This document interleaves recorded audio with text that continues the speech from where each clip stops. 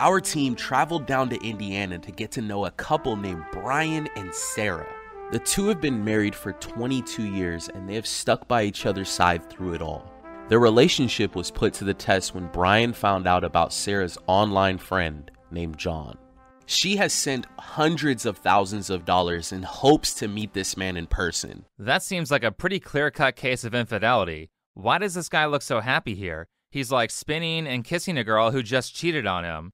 I know this was supposed to be B-roll that was filmed for the show, but there is no amount of we need to get this so it can go in the episode that would get me to act like that after what she did. But maybe I'm missing something. Sarah claims her intentions were only to be friends. The two messaged each other and started an online relationship. Oh, right. Now I get it. They were friends. People send $250,000 to friends on the internet that they've never actually met all the time.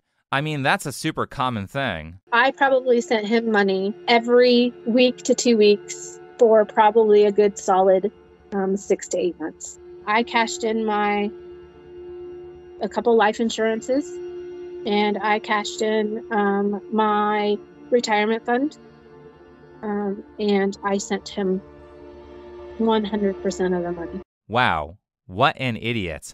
What's even more shocking is that this kind of thing happens all the time. For all the people who love the Tinder swindler, this video comes from a channel called Catfished.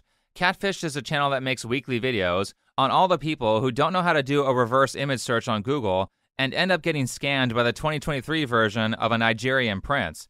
Basically, these people get baited into thinking that they're in a relationship by bots on websites like Instagram, and once the person is hooked or thinks they're in love, the scammer starts finding reasons to ask for money. Though I don't know how this is not obvious, all of these scammers do the same thing, which is put up a photo of someone who is attractive and give validation to someone who is way below their number. I saw her on a Ukraine date. She always told me that I was handsome, distinguished. And she said I sounded interesting, and I thought she was interesting, and she was really pretty, you know. But to me, he's just a very attractive man. And it was nice to have somebody that looked like that think that I was pretty. Yeah, this guy who's like in his late 20s and goes to the gym is going to go out with a mouth-breathing obese woman in her 50s. How is this not an obvious red flag for a scam? I guess maybe that's how they get people hooked, because they end up thinking, this is the only person who will find me attractive. Or some of these people are really just gullible, like this woman, who thought she was actually talking to Johnny Depp. And the next thing I know, I got this picture sent to me with me in the frame, and he's holding the picture. And I'm like, what the heck? How do you do that? You know, I'm like, how did that happen that quick? In my heart, this is Johnny Depp. This has got to be. I can imagine that the second the show host looked at this very obviously photoshopped picture, they started laughing their asses off. I've done graphic art myself. They actually featured 3 different women on this channel who thought they were in a relationship with Johnny Depp. Anyway, this is Sarah, our main topic of this video, who's been married to her pushover husband for 22 years. She has her gamer girl headset, she's quirky. My husband is very supportive with all my weird, crazy wackiness. I'm just quirky and weird. And for some reason, she has a husband who is completely okay with being cheated on. Do we let other people in our sex life? No. Would he be open to it if I did? If I wanted that? Probably, just because that's how he is. Would he do it? I don't think so. What a way to justify the horrible actions that you've done.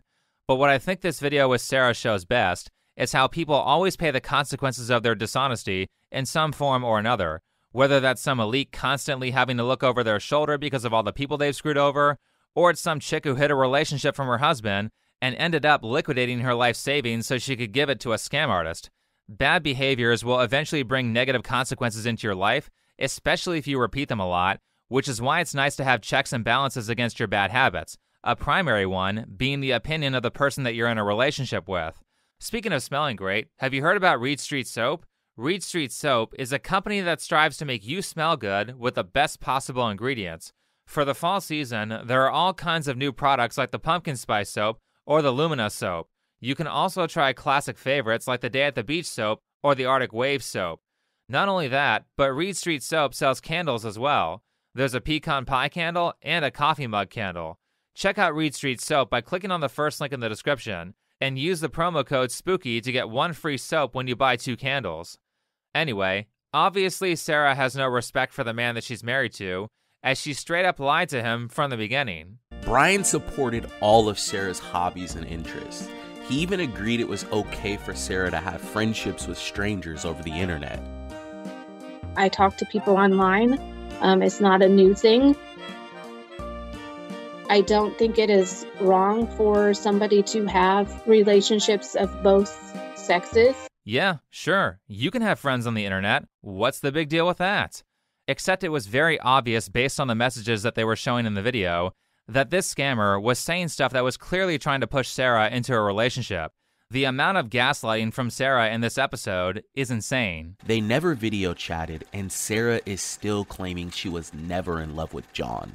I guess you could be romantically interested in someone yet not be in love, but you would have to be a complete idiot to read messages that say I love you and say, gee, I have no idea what's going on here.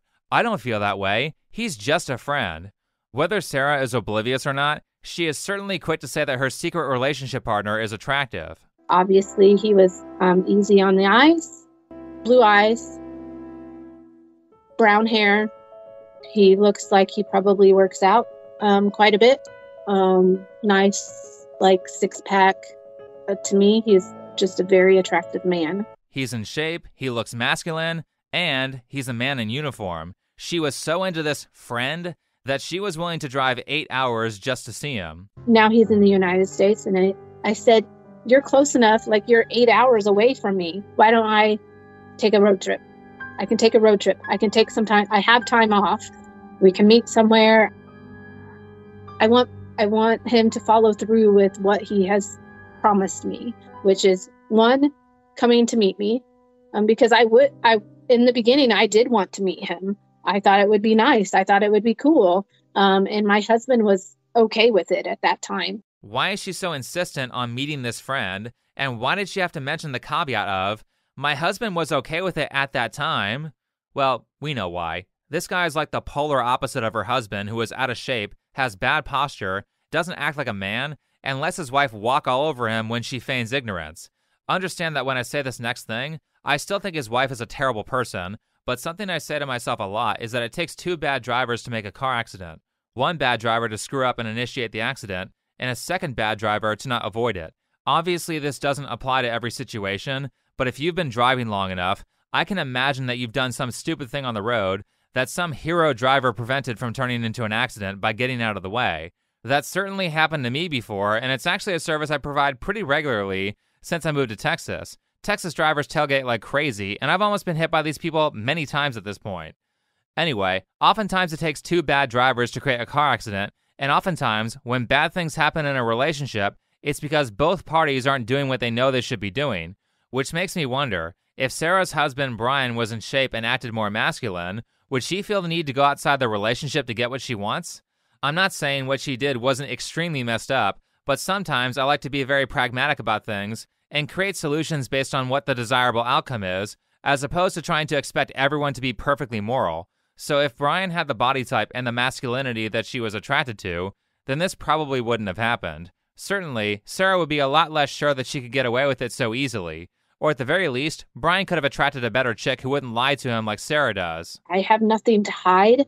She has nothing to hide? Such an interesting thing to say because she seems to have a lot to hide. Once things progressed and John wanted money, I did not originally tell my husband. I kept it a secret. Would you be shocked if I told you that her husband didn't know anything about this 8-month relationship until basically she contacted the people at Catfish to see if the guy she's talking to is real? So up until this point, you still don't know the full story or the details? Yeah, I don't know anything about John. I didn't even know his name until the other day. When she continued to talk to him, like, how did that make you feel? Honestly, I didn't know about that until today. Well, he seems to be really happy about that. She's out here liquidating her life savings to help a guy with the dumbest, most obviously fake story ever, and she didn't think it was pertinent to tell her husband that she was cashing out her retirement. This is what I mean when I say people get punished for their dishonesty. Yeah, she kind of got away with the cheating, but in the process, She burned all of her money and accrued a massive amount of debt. If she actually respected her husband and was the kind of person who wouldn't try to have a secret relationship, this would have never happened. Or if she was just honest and told her husband what was up, he could have said, this story from your Instagram guy is obviously fake. The scammer made the claim that he was shot and injured in Syria, a place that America is not even at war with. This relationship was in like 2021, and at that point, America had very little involvement in that country, so the odds of him being an injured soldier there are very low. But he said he needed money to fly out of Syria and to get medical care. First of all, I'm not a military expert, but I am pretty sure that if you're on deployment and you just leave, that's a crime. Second, if you're injured and need to get sent home, the government pays for that. Did she even think to Google this stuff? I mean, she has the Gamer Girl headset, right? She must know how to Google. Even my 90-year-old grandmother knows how to Google. Though if she was just honest with her husband about what she was doing, she never would have fallen for this scam. Abusers always try to isolate their victims from other people because that makes the victims more vulnerable. Having people around you prevents these kinds of situations from happening. Moving on, we find out that the woman who has nothing to hide also did not tell her husband how much money she gave to this complete stranger. The only thing she really told me is that she was scammed out of about $60,000 and it was all investments that she lost. There may have been losses more than $60,000. Okay. I'm just being honest with you. Right. Yeah, that's fine. Wow, for a second there, it looked like Brian was almost brave enough to show his actual feelings about this. Though right after that, he goes on to say that he's going to support his wife because she's in a really bad place. Brian, this chick is not just in a bad place, she's a liability. She spent her life savings just for the chance to have sex with a guy that she's never met or even had a video chat with. She has no idea if this person is real, yet she gave him $250,000 and did no real investigation as to where that money was going. Even worse, she wasn't suspicious when the guy asked to be given the money in gift cards, so he could make it harder to trace and change it to Bitcoin. She would buy gift cards and send the codes to John on the back of the cards. John would receive the code and sell the gift cards on websites like Paxful. All you need to do is have the code that was on the back of that gift card, and the website will buy your gift card for around 80 cents on the dollar. So not only was she not suspicious here of this really roundabout way to send someone money, but she also was just flat out giving away 20% of her wealth to send it as a gift card. This chick is horrible with money, though the gift card thing isn't even the worst of it. Check this out. He has my social security. He has my driver's license. He has my full name. He knows who my parents' names are. He knows my sister's name. He could destroy me, for sure. How in the hell did this guy get her social security number? Did she fall for the silly Fortnite name meme? Forget the cheating. This lady, again, is a massive liability who is sharing all of her personal information to a complete stranger on the internet. She's putting her husband in danger by doing this, and she does not care. Look what she said. I have nothing to hide. I don't feel like I necessarily did anything wrong.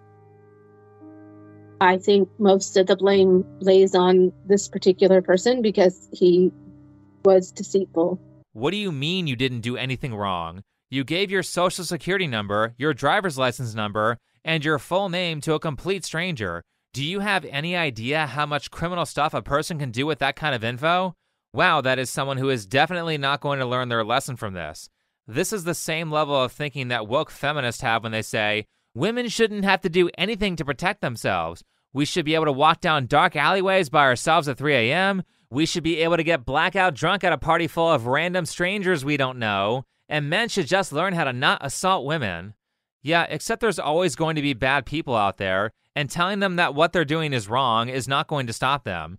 Everyone has the responsibility to learn how to protect themselves, and Sarah saying that she didn't do anything wrong after she gave her life savings and her social security number to a person she's never met without the slightest bit of skepticism is like me complaining that my car got stolen after I left it in a bad neighborhood with the windows down and the keys in the ignition, followed by me saying, I didn't do anything wrong. You should just teach robbers not to rob. So now to make the money back, Sarah has started doing sex work. The couple are doing everything they can to get back on their feet. Sarah opened up an account on Feet Finder and has resorted to selling images of her feet to people online to make ends meet. I would try to hustle like by selling feet pictures and that kind of weird stuff as well. It's not like I'm rolling in dough or anything like that. I'm trying to make a living, and you can sell feet pictures, but and stuff like that. I only sold a couple of those, and then a couple people bought me pedicures. They blurred her feet. That's funny. That kind of reveals the type of content it is. What's crazy, though, is just how much this show is simping for Sarah. Here are the creators of it talking to her husband one-on-one. Sounds like, you're incredibly supportive, which is, how you keep a marriage going, right? What? You think getting cheated on, having a massive portion of your household wealth liquidated, and not standing up for yourself is being incredibly supportive? That's called being a pushover or an enabler. The guy who just said that is the CEO of the company that makes this show, and he's married, yet he totally is okay with Sarah cheating. He's just as bad as her on this, as Sarah, a little bit before this scene, fully admits to having feelings for the guy that she was keeping secret from her husband. Did I care about him? Yes. Was I hoping to meet him in person? Yes. Did I have feelings for him that I probably shouldn't have? Yes. Do I still have them? No, I don't think so. She didn't really seem that sure about that last part. I thought he was just a friend. What were these feelings that you shouldn't have had? So after she says that, the show host actively encouraged her husband Brian to support her. However, just a year prior, the same guy who called Brian supportive for staying with his cheating wife chastised a different guy for wanting to replace his wife with a porn star. This girl is supposedly coming to see me end of this month. I hear two stories from you though. Like I'm super confused. You tell me in one ear you're telling me that if Tammy was easier going, you'd work it out, and then the next ear you're telling me that you're going to meet this person.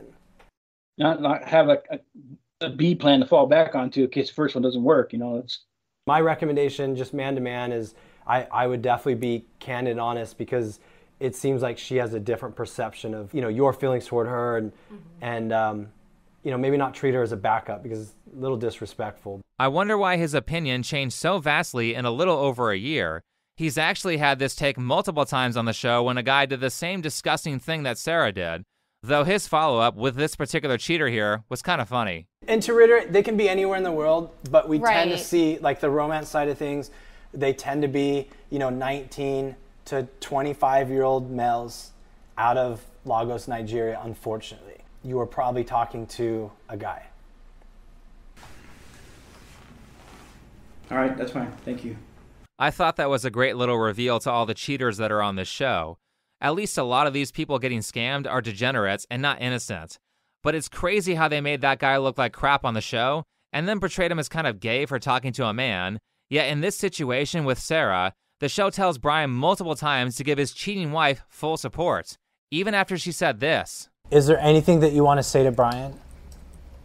No, just that I love him and that I am super glad that he's willing to stand by me through the worst thing that I've ever done, and that I will probably, hopefully, ever do, and that he's here to help me through it. Is there anything you want to say to Brian? No. She starts out with no. Not, I'm sorry I made a huge mistake. Not, I'm going to do everything I can to earn your trust back. She says no, and then she thanks Brian for cleaning up the mess that she made while she was cheating on him. He's my soulmate. He's my better half, and everything. So I can't imagine my life without him. So that's where I'm at. I'm pretty sure people don't find their soulmate and then go look elsewhere for other guys to go sleep with. I mean, holy crap, this woman is a terrible person, and she's hiding behind feigning ignorance and playing the victim card. She is super manipulative and probably an addict. Sending a guy you don't know $250K is addict behavior. Yet at the end of the video, Brian still chooses to stay with her. This whole situation, where does this leave you and your marriage with your husband?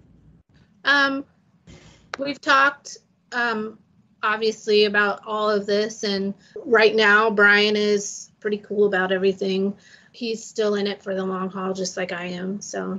Absolutely ridiculous. At least the girl from the other episode had the courage to leave her cheating husband, but Brian is out here just going with it, even though you can clearly see he's not happy about this, and is using high levels of cope in order to hold on to a relationship that is full of dysfunction. Personally, for this situation, I'm more on the Jordan Peterson / psychologist way of thinking, which is that everyone inherently knows what they're supposed to be doing. Sarah knew what she was doing was wrong, which is why she hid it from her husband and continued to hide the extent of the damage by telling him she only lost $60K when it was actually more like 4 times that. Brian also knows what the correct thing to do is, and you can tell by his size and his lack of eye contact when his wife is speaking. He knows the correct decision is to end the relationship with his cheating wife, and he's going to continue to suffer the consequences until he stands up for himself and stops enabling her bad behavior. You don't think she's going to pull crap like this again? She hid 2 massive problems, which were the amount of money she gave to a random stranger, and that she gave that same random stranger the ability to steal her identity. Information that this scammer totally didn't sell to other scammers, by the way. She would absolutely do something like this again, and you have evidence from her that she will keep it secret until the problem is so big that it's too late to do anything. It's just money. I don't care if it's $50,000, $100,000, $200,000. I don't care. It's just money. Just money? She spent $250,000 behind his back. They live in Indiana, and that's what the average house costs in that state. The scammer also has all of her personal information. He could use that to take out a massive loan in her name and possibly use your house as collateral. If her name's on the title, the scammer could probably just flat out steal the house. Would it be just money if it ended up costing you your home? This guy is severely downplaying what his wife did. It's not just money. It's the lying, the cheating, and the fact that she didn't consult her husband before making major decisions that affect him. That being said, you can save yourself a lot of trouble just by behaving how you know you should behave. It's shocking how simple this all is, because there are many people out there looking for the cheat codes or the shortcuts to life, which makes them vulnerable to scammers, con artists, and cult leaders, but the actual answer is just do what you know you should be doing. You'd be surprised at how easy things get and how much more difficult it is for people to mess with you when you start doing that. Anyway, thanks for watching, follow me on Twitter, and I'll see you in the next video.